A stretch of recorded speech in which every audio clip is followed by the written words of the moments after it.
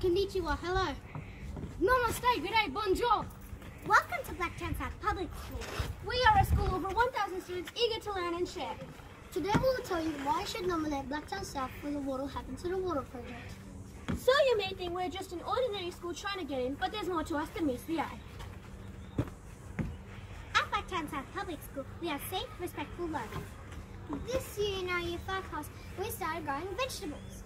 We researched what vegetables to put in the garden. We also created an informative Google Slides presentation about the vegetables. Let us show you our garden.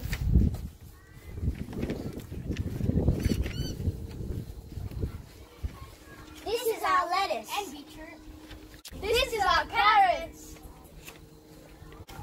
This is our silver beet. Basil. And thyme. Tomatoes. Go. Beans and cucumbers. Nasturtium, lavender, and succulents. Chili. We have learned so much about vegetables, plants, and nature.